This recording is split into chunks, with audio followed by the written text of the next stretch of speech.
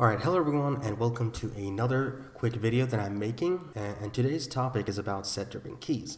So set-driven keys, when it comes to rigging, helps us a lot because let's say, for example, for this antenna we have multiple controllers here, and to get it all to collapse we'd have to move them one by one, and that's not ideal for animators to be dealing with that.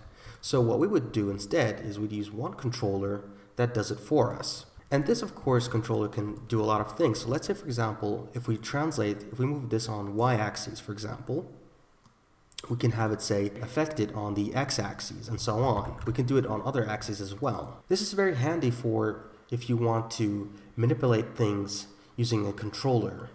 And of course, that's why set-driven keys are very essential. Now let's get to the actual part, which is setting up a set-driven key. To do that, we're going to select the controller, and then we're going to select each of these one by one, apart from the root here, the root controller, and go to the animation window here, click on that, and then we're going to click on set, and then set-driven key. Now if you're wondering how did I make my own shelf, I have another video on YouTube in my channel where I show you how you can create your very own custom shelf. We're gonna click on the set-driven keys. Again, you go to the animation here, animation window or menu, and then you go to key, and then you click on set-driven key and then set. A window like this should pop up, and this is where you can set up the driver, which is the controller, the one that controls, and the driven, the one that's being controlled. So we're going to click on the controller here and load that as a driver, and we're going to do this one by one,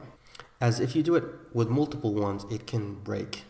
So I'm going to select the antenna controller one here and load that one as the driven, and then we can later do this again with the other ones. So I'm going to click on the attribute here that we want to have it control, which is the translate Y for the antenna 1 controller.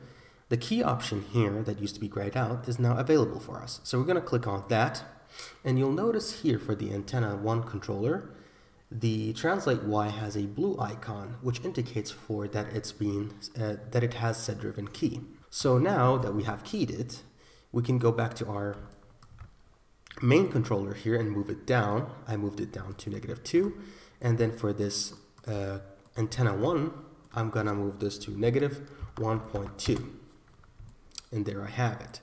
And then I keyed that. So now whenever I move this up and down, the antenna 1 controller is now, it has a set-driven key now, so now we can move that.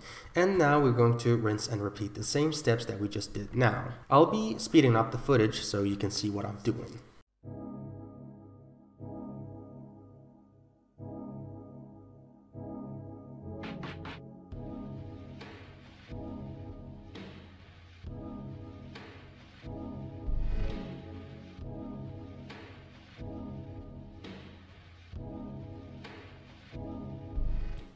Alright, so we're at the final step here, and I wanted to give you a cool tip. So instead of closing the set-driven key window whenever you want to do another set-driven key for another controller, is we can do this. So since we have the set-driven key as our last operation, right, we can select the joint here and then press G, which what it will do is it will repeat the last operation that we had, so which was setting a driven key.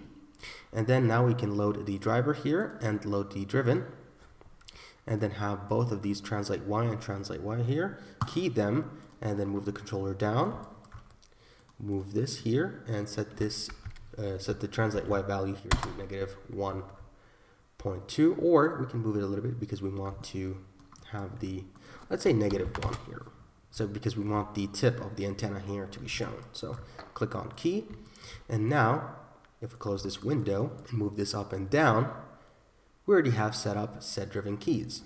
If you found this video helpful, please make sure to share the video, like, comment down below, and as well as subscribing to the channel for more Maya tutorials like this. Thank you guys for watching, and see you in the next video.